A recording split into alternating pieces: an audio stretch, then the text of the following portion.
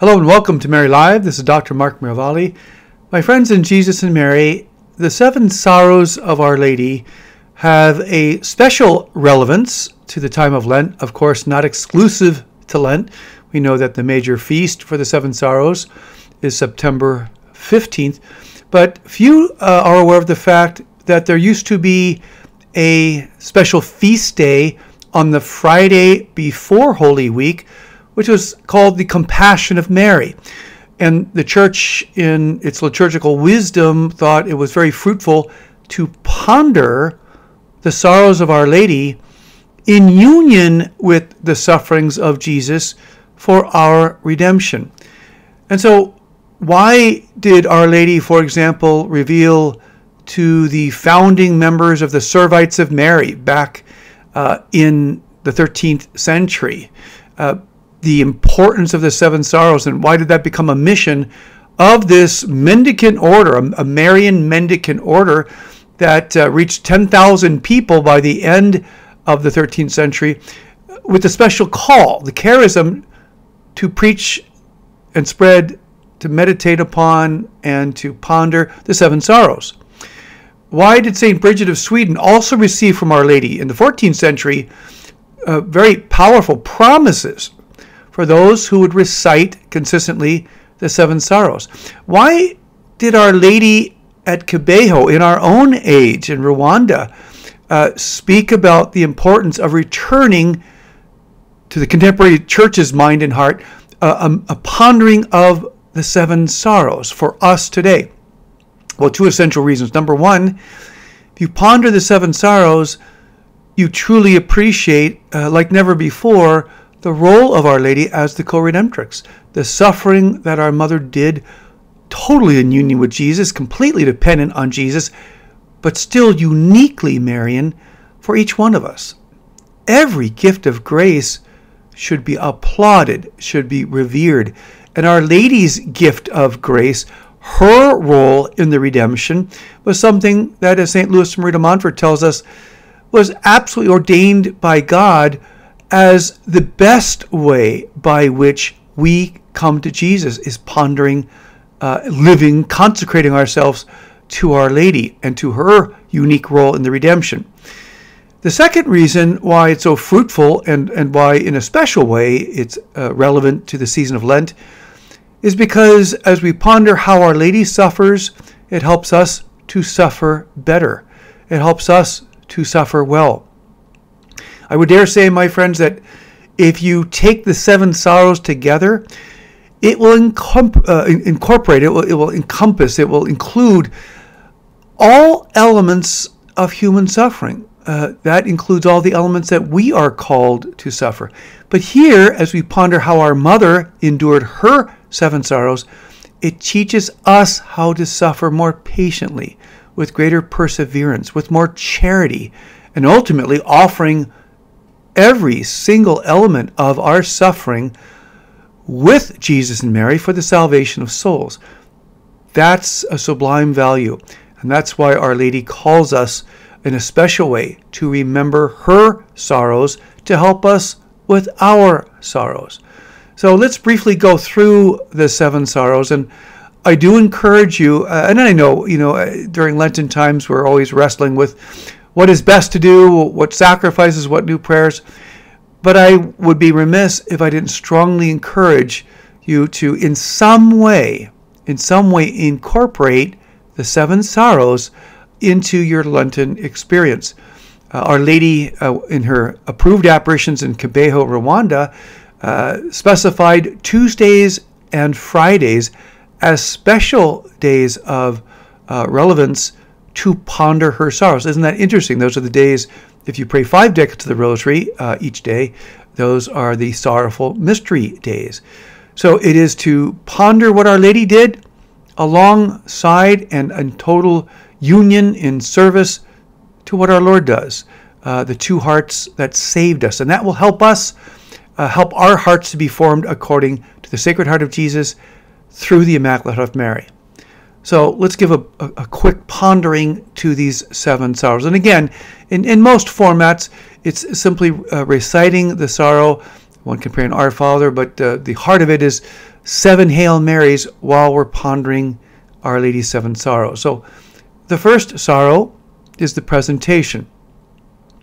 And we recall that with the presentation, Simeon comes up to Mary and Joseph about the child Jesus and says essentially, to Mary now, your son will be the light of the world, but he'll also be a sign of contradiction. And therefore, too, your heart too will be pierced. And so from that moment onward, and most commentators, even mystical authors, say that even from the Annunciation, Mary knows clearly that her child will be not only the Messiah, but he will be the fulfillment of the suffering servant of Isaiah. And that means his suffering will be so intense, he will be hardly recognizable. And so clearly what Our Lady starts with at the Annunciation is confirmed in the words of Simeon. That means, as other spiritual writers will say, Mary's joy from that point onward will always be a qualified joy. Why? Because she'll always have, whether in the forefront of her consciousness or more reserved, that her son was born to die. And that's why even artworks, many artworks of the Madonna and Child have the joyous baby Jesus, but the sorrowful mother. She knows her son is born to die. And she will experience that sorrow for the 33 years until they both reach Calvary. One of my children, Mary Bernadette, was born with, soon after I should say, acquired a very serious infection that was a life-threatening infection. So she spent 6 weeks in the neonatal ICU. Well, as I took off work and spent that time in the hospital at her side, I was in the parental room of the neonatal ICU, and a couple were seated across from me, and the doctor came in and said, I have very difficult news to convey to you. Your child has a rare disease that will gradually break down every single one of her bodily systems. It will attack the nervous system, the respiratory system, the skeletal system, and over the period of the next 2 years, you will watch your daughter gradually die. And I'm sorry to say there's nothing we can do about it. And I've always carried with me the intensity of those words and mindful of the 2 young parents that had to bear them. But we have to remember this is what Our Lady endured for 33 years, knowing that her son would be horrifically crucified, that he would suffer the greatest physical and emotional, psychological and spiritual suffering of any being in creation, in history. And so Mary bore that, and she offered it for souls. O Mother, co-redemptrix, help us to suffer well. The second sorrow is the event of the flight into Egypt. Imagine that Our Lady indeed would have Herod's special forces, for lack of a better term, seeking the death of her child. Our Lady with St. Joseph leave with time only to grab that which was essential to take off and flee to Egypt. Just the sense that she had a small army seeking to kill her child would be such a sword to her heart. And she would have to, throughout that period of time, wonder, when would Herod's men stop? How far would they go to achieve their commissioned purpose? And so the Holy Family become refugees. And our world is not unfamiliar with refugees. You and I probably have not experienced being a refugee. But refugees are part of human tragedy today. You have over 3 million refugees that are being housed Ukrainian refugees by the generous people of Poland. A few weeks ago, I saw a young family.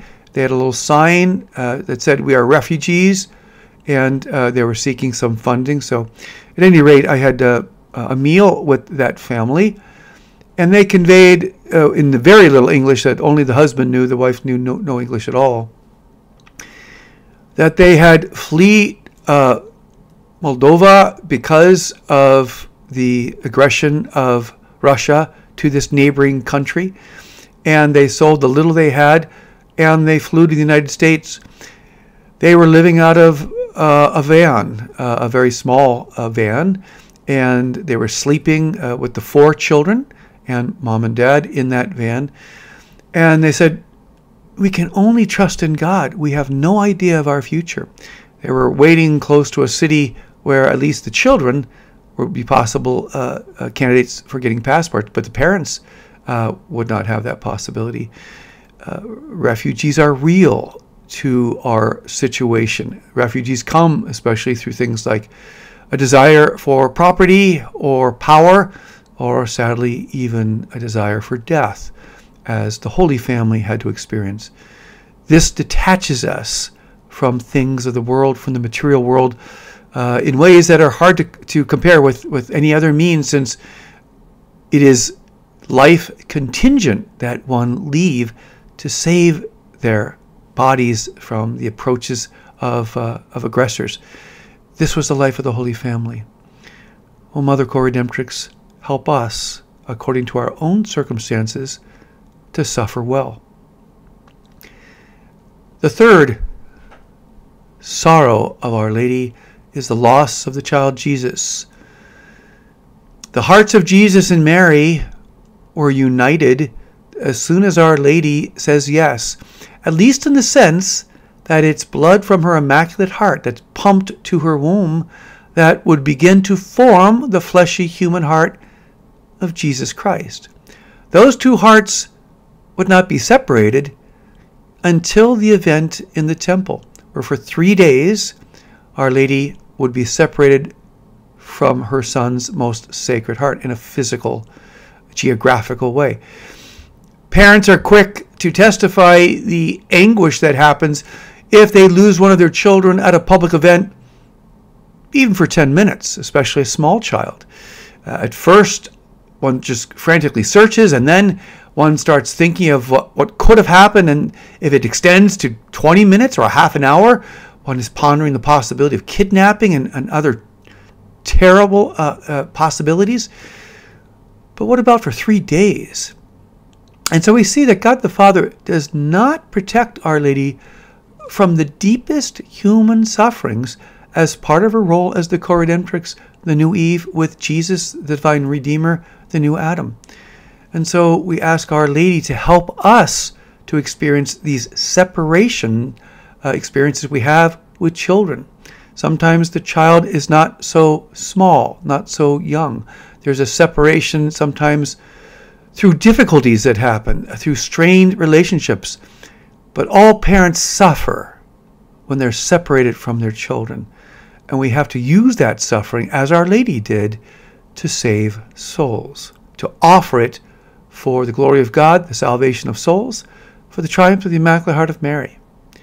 O Mother Co-Redemptrix, help us to suffer well. The fourth sorrow, through the seventh sorrow, bring us in proximity to Calvary. And the fourth sorrow is where Mary accompanies her Son carrying the cross. In the Passion of the Christ, it is dramatically posed that Jesus looks to Mary. This is extra biblical. It really comes from the revelations of Blessed Anne Catherine Emmerich. But there's a glance between Jesus and Mary as Jesus falls under the weight of the cross. And Jesus says, "See, Mother, I make all things new." And so Our Lady, as the Co-Redemptrix, is called to join her divine Son, the only divine Redeemer, in this great work. Who may you be called to support during a great cross, to help survive, to help endure, to help persevere during an event of great suffering. If you do so, you know, of course, that you will be suffering too.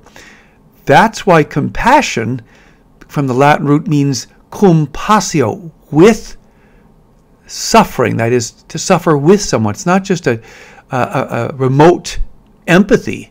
It's to suffer with them. And so we ask Our Lady to help us to suffer with whom we are called to help carry their cross. And even if that includes intense suffering on our part, that we may do it with faith, helping a beloved carry their cross, even if that means intense suffering for us as well. O Mother Co-Redemptrix, may we suffer well. The fifth sorrow is the sorrow of sorrows. It is the presence of Mary at Calvary. She watches her Son die. It's a 3-hour process which bespeaks the greatest suffering of any being in all history. And as the suffering comes to an end, in that end of a 3rd hour, 2 things happen. Number 1, Jesus says to Mary and to John, "Woman, behold your son," and then to John, "Behold your mother." And as St. John Paul II tells us, John represents 2 sets of people. 1, all disciples, all who seek to be other Johns in following Jesus. But also 2, all humanity. Why? Because Jesus dies for all humanity. He doesn't just do a net redemption, so to speak. He doesn't just say, well, I know the people that are going to go to hell. I can see all things, past, present, and future, and I'm only going to suffer for those who are going to take advantage of the graces of my redemption. That's not the generosity of our Savior. He suffers for all, even for those who do not choose to accept the graces of their own salvation.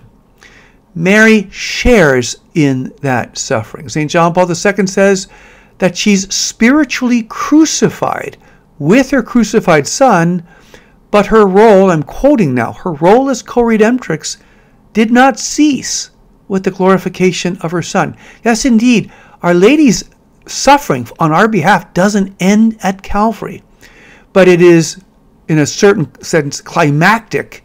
It is a summit, it is an apex of the suffering that any human person will experience. Remember, Jesus is not a human person. Jesus is a divine person with human nature.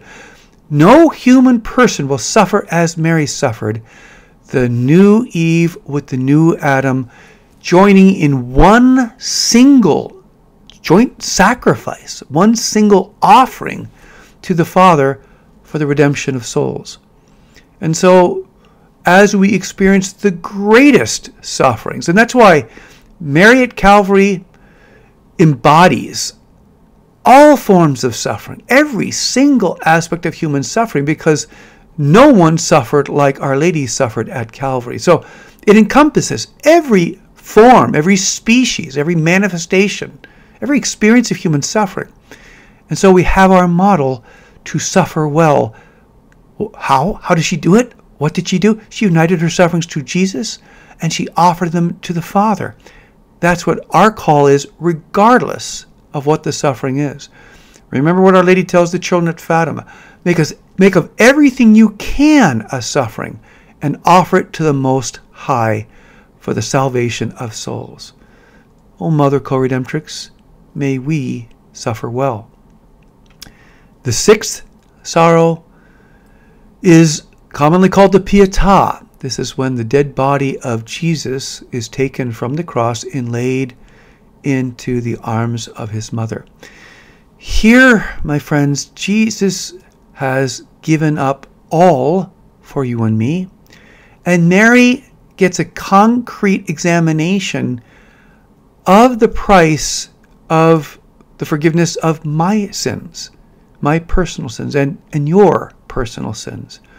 Every scourging, every hole in his scalp that comes from that crown, every section of body of flesh that is removed from the flagrum, the Roman instrument of torture, which typically had 3 straps of leather with a ball of iron or lead or a stone at the end, so every striking would count as 3, and those would literally remove sections of flesh. The mother sees it all. She sees it firsthand. She washes Jesus. She washes the body of the redemption, which, remember, she gave him. She gave him that body, the instrument of redemption. And that's Hebrews 10:10. We are all sanctified through the offering of the body of Jesus once for all. That body came from Mary. And so we see now a grief at an ultimate loss. Now Jesus has died. I recall a mother, a very dedicated mother, who lost her child when her child was very young. And as people tried to console her, she would later admit that the consolation didn't help. It was, in some cases, even harder, because the depth of her suffering was so intense that well-intentioned efforts to console her were not being satisfactory. She said, "I could only stare at the Pietà because I knew that woman knows what I'm enduring. That woman knows what I'm going through." And so pondering this sixth sorrow helped this mother experience the grief that comes from death. And we will all experience that grief that comes from death in different forms. Loved ones, friends, even those we respect. Our Lady has done it before. She can help us experience our grief and work through our grief and offer our grief so that others may benefit, that it will in no sense be wasted, regardless of the tragic circumstances of that grief. O Mother Co-Redemptrix, may we suffer well. The seventh and final sorrow. The body of Jesus is laid in the tomb. This is the sorrow of apparent failure. This is the sorrow where it looks from a human perspective like all has been for naught. All was at a loss. All well-intended resulted in nothing. In fact, it resulted in far worse than nothing. It resulted in tragedy. That would be a human perspective. It was not the mother's perspective. It was not the Co-Redemptrix perspective. Why? Because Mary would, in a certain sense, bring the church, bring the apostolic community through the paschal mystery of the passion, the death, leading to the resurrection. Do you know why we honor our Blessed Mother every Saturday? You ever pondered why? Why even at Fatima she requests reparation on first Saturdays? Because Saturday is her day of bringing in testimony to believing in Jesus, to a faith in the Redeemer, what the Redeemer said, that he would rise on the third day. She was almost on her own. She was almost by herself. We don't know to what extent others joined, but certainly the mystical writings say that it was Mary that had to, in the midst of having just experienced this untold suffering like no other creature. I mean, John Paul II says in Salvifici Dolores on the document of human sufferings that Mary experienced an intensity of suffering almost unimaginable by the human person. Almost unimaginable. We can imagine some pretty horrendous things, but such was the depth of Our Lady's suffering.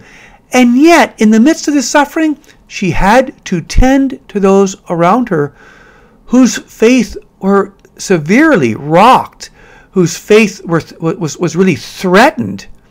And so it is Mary, in her example, that lets us know that we're not called to look at things from a human perspective. We're always called to look at something from a supernatural perspective. And so the burial was the first step towards the resurrection. How do we know? Because of faith.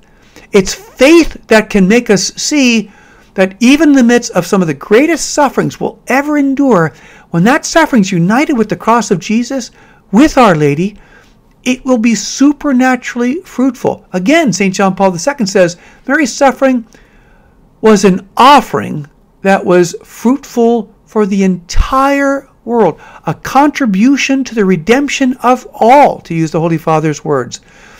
We can do our part in offering what appears to be human failure. Think back of things that even now, a suffering, a loved one going in a wrong direction, violations of fidelity, again, challenges of drug abuse, abortions. We know the list of potential sufferings, of potential perceptions of failure. All of those can still be used to save souls. That's what we get from Our Lady. That's what we get from pondering the seven sorrows in general. Suffering is redemptive. That's the Catholic motto. That's the Catholic mantra. That's the Catholic bumper sticker. Suffering, when united with Jesus and Our Lady, is always redemptive. And that's why during this Lent, we can be hopefully more generous with our prayers, with our fastings, with our almsgiving, with the patient endurance of the crosses that always typically come during Lent. If you examine Lent carefully, I think you'll see that in a certain sense God withholds some of the grace so that we can be more greatly purified. And challenges of every sort seem to hit us during Lent. Why? Because our Lord is trying to make it difficult? No, because He's trying to perfect us as gold and silver are perfected. That's through fire. That's through being tested. So I encourage you during this Lent, incorporate in some way, prayerfully consider including in some concrete and consistent way pondering the seven sorrows.